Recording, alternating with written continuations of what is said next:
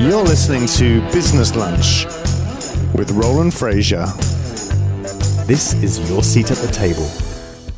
Hey everybody, Roland Frasier here. Welcome to this episode of Business Lunch. Today we have my good friend, Oliver Schmalholz. And Oliver, you are, when we were talking earlier, I was asking Oliver, I said, well, what company should I say? And then I was like, well, you got too many companies. So I'm just gonna let you talk a little bit about what you're doing now. You've got some cool projects, one or two that we're working on together, and a bunch of other ones that I don't even have any idea probably about.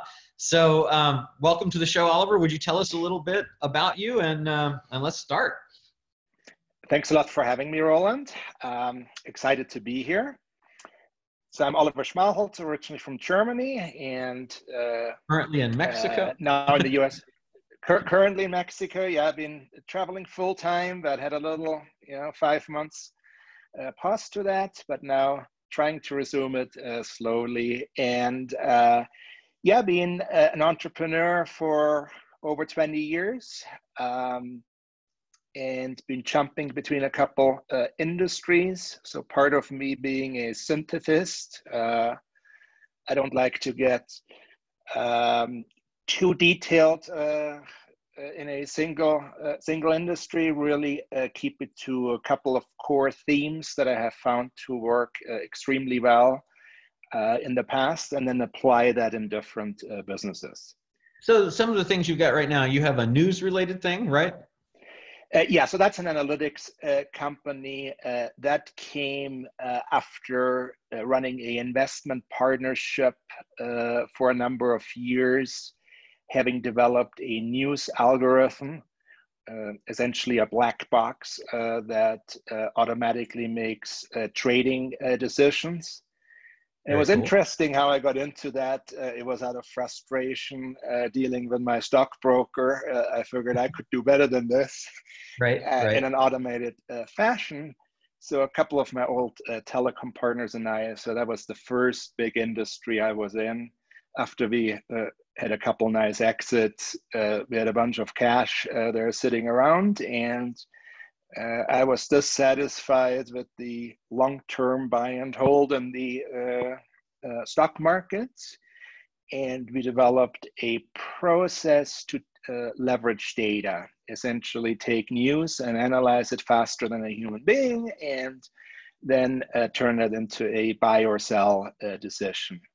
And we scaled it. Yeah, we scaled it to almost 2 billion a year in transactions with a portfolio turnover every 1 to 2 days. So pretty short hold times, capturing that alpha. But we kind of maxed it out from a position size and what we could do with our capital. So it was either becoming licensed and starting our own hedge fund or getting into a data play. And when I looked at the Dodd-Frank Act, all the regulations and hiring a compliance officer and putting all those safeguards in place, that looked pretty bureaucratic to me. So the other monetization, making a data play out of it, looked like it's the better path. And very cool. That's what I did. Yep. Nice. And then now your latest thing is Unicorn. You want to talk a little bit about that? Oh yeah, that's super exciting. So that's the deal Roland and I are working on, and that is combining the power of affiliate marketing and turning that into equity deals. So for a company, a product owner that has a recurring subscription product, it's a alternative funding source. So instead of going out to raise venture capital, you're able to bring some of the best marketers in the world on board that you could otherwise never afford, and they're going to promote the product or service to their list in exchange for cash and equity. That's awesome. So it's a pretty exciting concept, and nobody's ever done it before. So now in that, walk me through an example. So let's say that I am a company and I've got a product that's $100 a month, so $1,200 a year. let's say it's $1,000 a year for an annual subscription, $100 a month. And now I want to get people coming in. I want to get customers. And so I don't have any affiliates now. Is that something that I would come to this program and look for those people to help me get customers? Yeah, so not just affiliates, but all kinds of promoters that could be influencers on social media, bloggers, YouTubers, anybody with an audience that is a match for your product. And so then, go ahead. I'm sorry. And typically, typically, it's pretty hard to get the big movers and shakers unless you have relationships with them. They're pretty selective. If at all they ever promote any third-party products and services, you got to have relationships, and it's a long path, getting them to promote your product if you're new to the game. So it provides a way to access people that you might not otherwise be able to access then, correct? You'll be able to access the best marketers in the world that otherwise, you would never reach, and they're able, to share your product with their audiences as part of the Unicorn platform.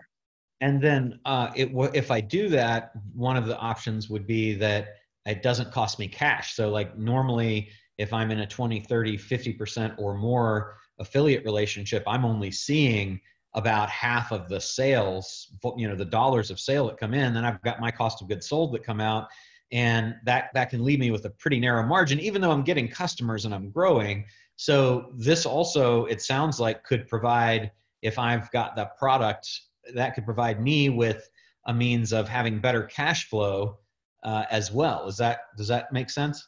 Totally, because the equity piece, obviously, you're not paying out the cash piece. That is long-term compensation. So it's optimizing your cash flow. And the other thing the equity piece does, it opens the door to those world-class marketers that would never just promote it on a cash basis only.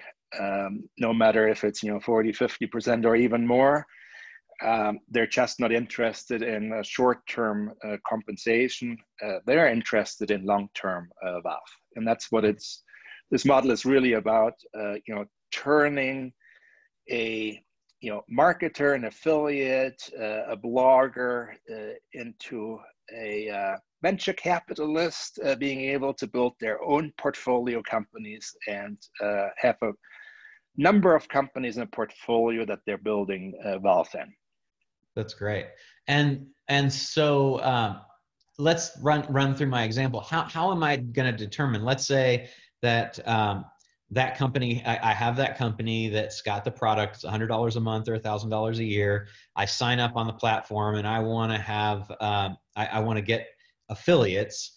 How do I determine how much equity I have to give away and all of that sort of stuff? Is that something the platform helps with in some way? It just sounds like it's just a little confusing for me. Right. So the starting point is a valuation. What is your business currently worth?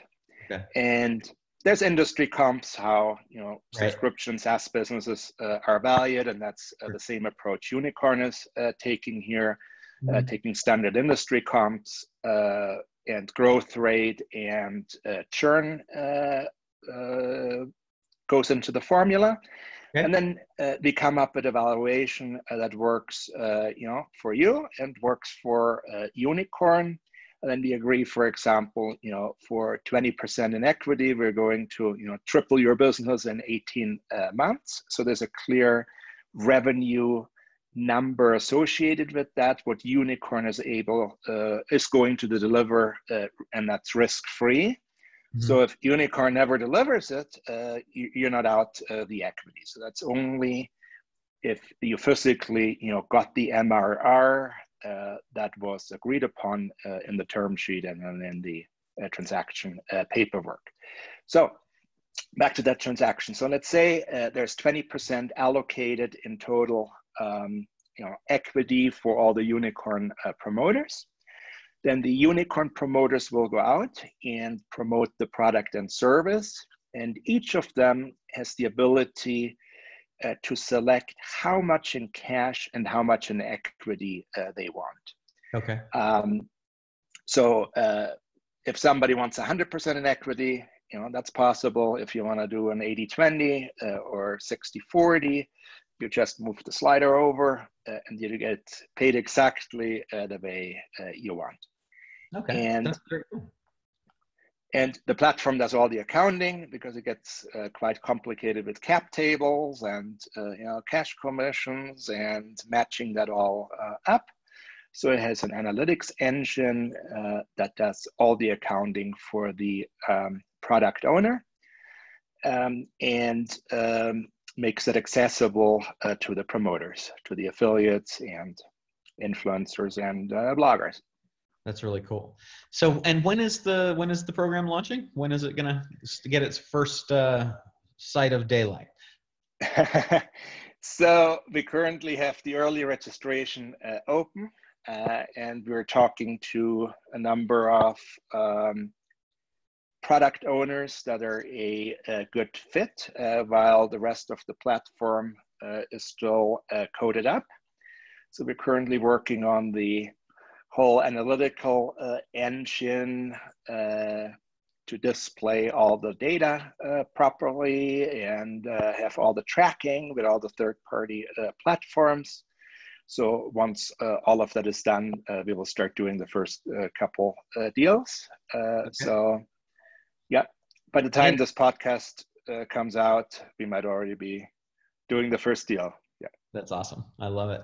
So, so let's go into the software a little bit, because I think a lot of people are intimidated about creating apps and SaaSes and things like that, but it's incredibly lucrative based on the valuations and the services. And even though there's thousands and thousands of apps and marketing technology and fintech and all those other things out there, they're very, very saleable, very scalable, very friendly valuations. So for people that are listening or watching that have not yet gone into the world of software development, but are interested in it, you've got a tremendous amount of experience in it over the years. And I'd love to hear your insights on if you didn't have anything but an idea right now, what would you do to get started in software?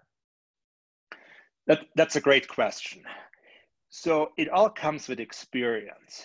Once you understand the full life cycle of software development, you're able to do an MVP, a minimum viable product, pretty much within 90 to 120 days on any new product or service you want to roll out. Now, if you don't have that experience, I know people, that have taken a year and a half or two, and they still don't have a product. They're still struggling, and they think they can hire a couple of Upworkers and have them piece together a solution on WordPress. Well, that's not a scalable SaaS solution.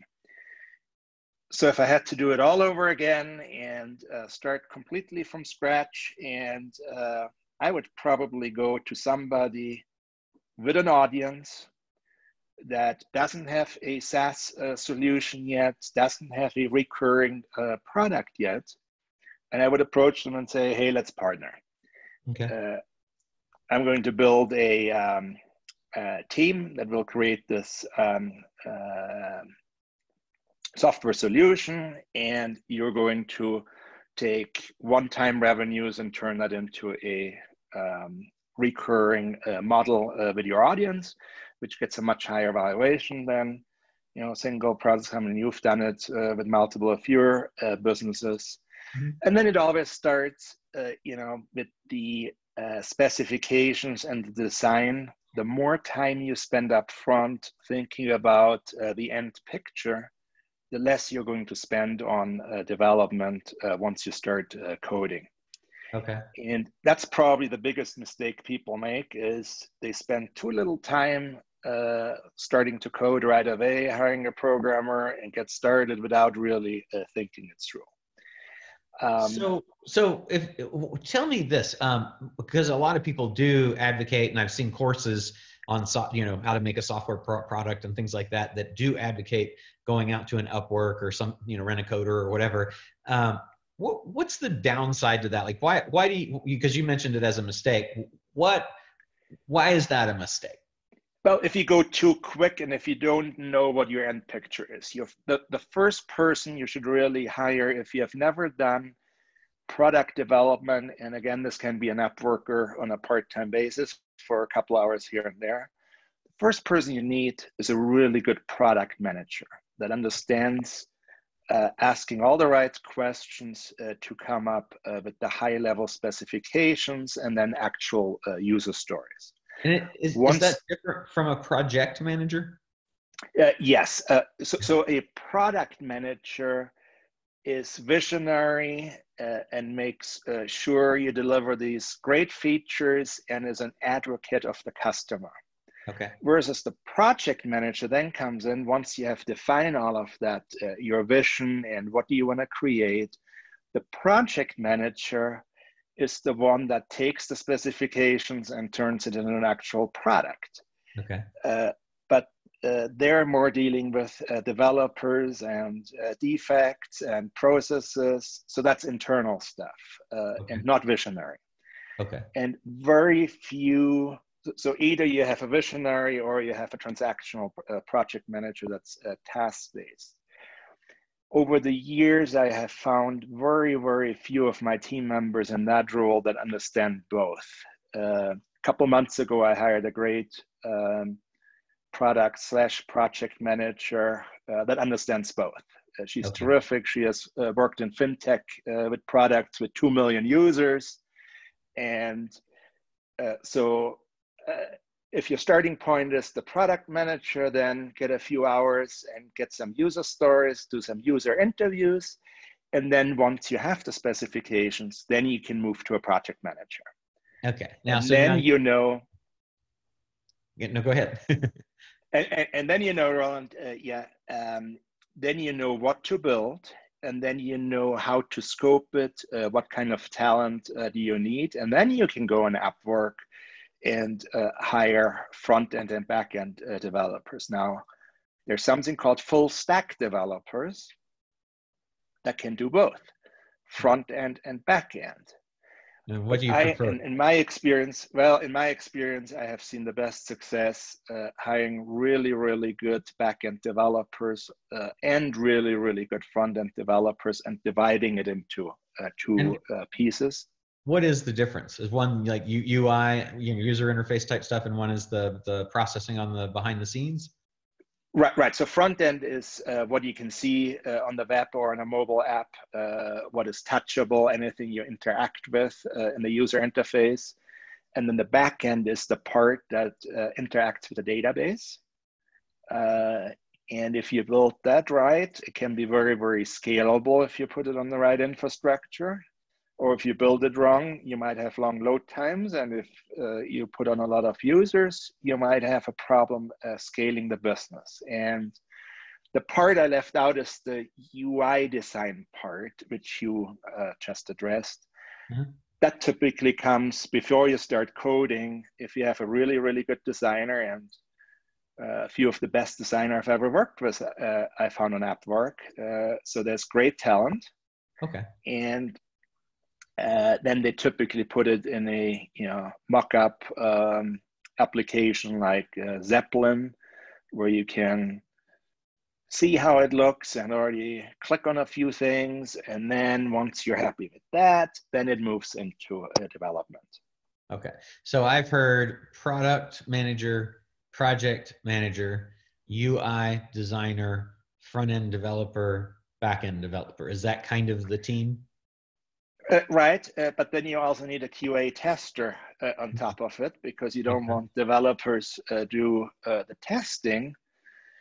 And if you got all those pieces working, and then you need a really good project management software, and Jira is the leader in that space, and then you can track everything accordingly, and then you're able to do like an agile process where you move in 2-week sprints, and you don't want to get too involved. Let your project manager run with it, and that's really the taking a step back as the entrepreneur or business owner, and letting the team just develop, and then looking at the end result.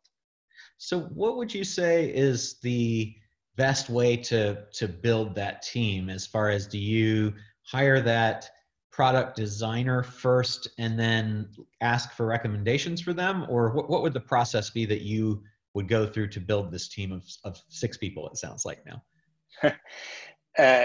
Yeah, Upwork is a great starting point. I always ask for referrals. LinkedIn is a great recruiting tool, especially with the costs have developed onshore in the US. You have to go offshore, at least for parts of it. Right. So I run a hybrid model. Parts of the development team is here in the US, parts of it is in Eastern Europe. And I've had great success with that part of the world. Number one, the time zone works really well.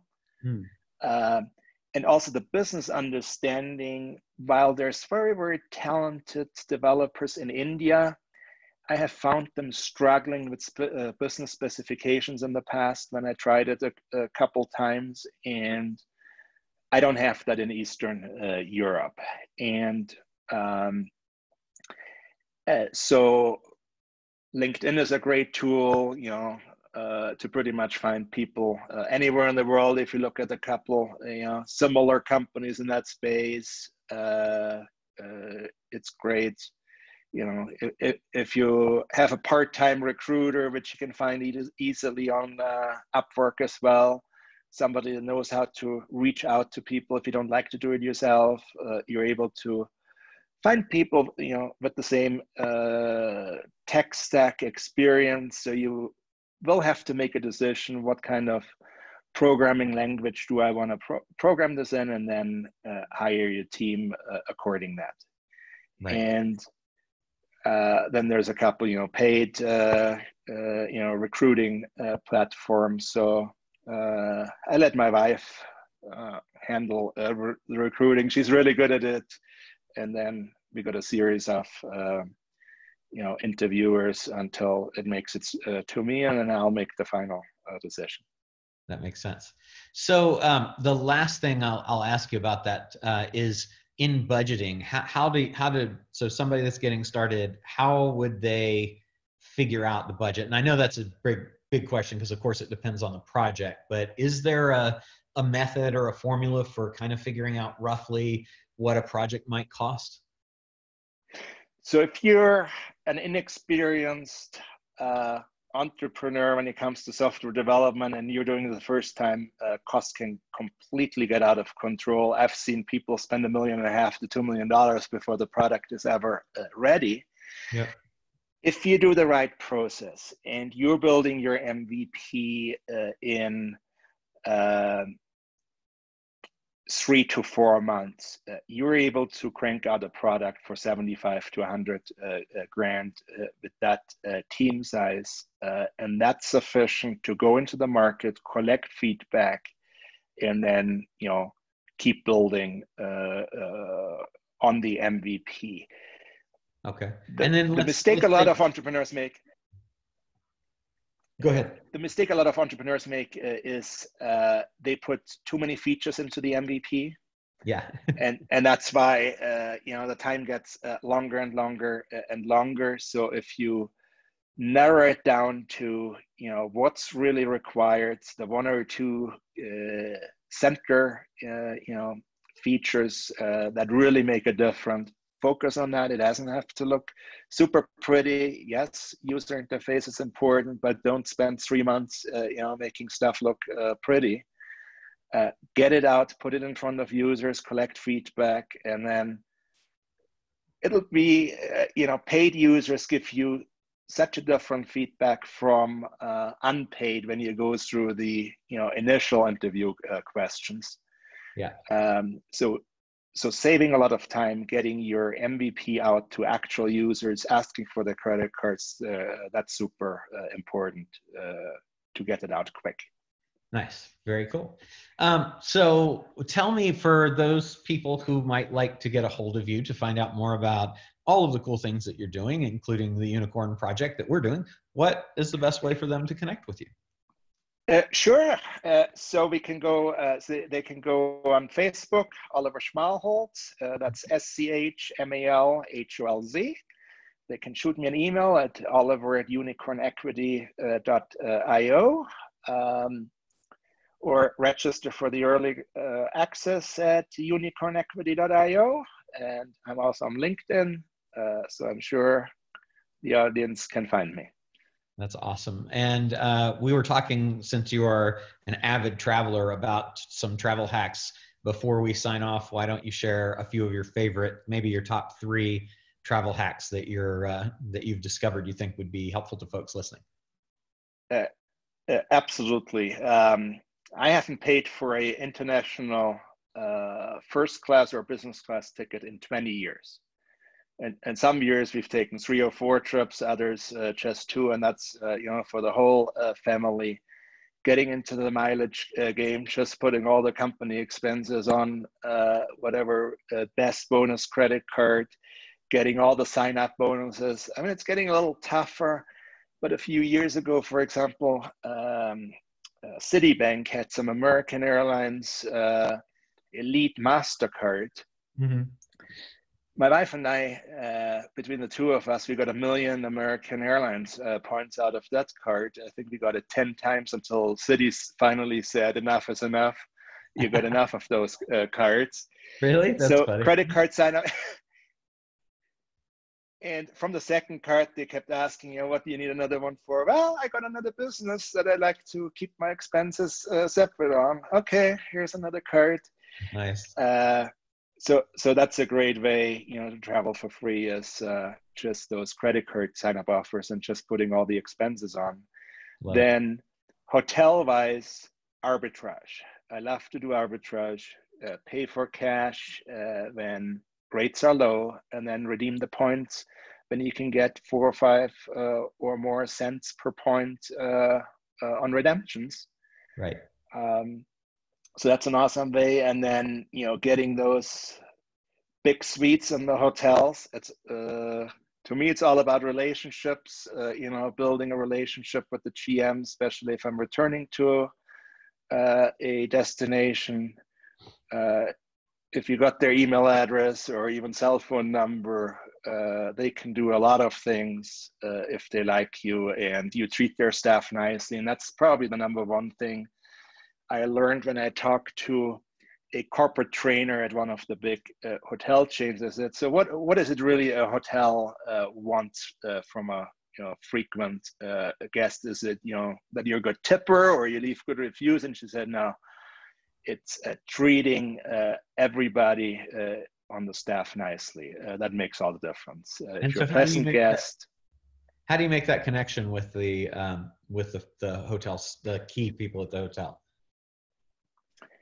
Oh, I always, engage in conversations with they're pretty easy to spot. The good GMs, do their walkthroughs in the morning, and I'll, just approach them if they're not proactive. I mean, a lot of times I already have their, they reach out to me pre-arrival, either through text message or an email. But if they don't do that, they're pretty easy to spot, especially in the mornings when they do their morning walkthroughs. And I'll just get up, hey, I'm Oliver Schmalholz, and they introduce themselves, and here's my card, and we've gotten some great benefits out of that. That's awesome. Awesome. Well, Oliver, thank you so much. Really appreciate you taking the time to be on the show today, and I'm very excited about the Unicorn Equity.io project and all the other fun stuff that you're doing. So just want to say thanks, and I'll look forward to connecting with you again soon. Thanks a lot for having me, Roland. Thanks so much.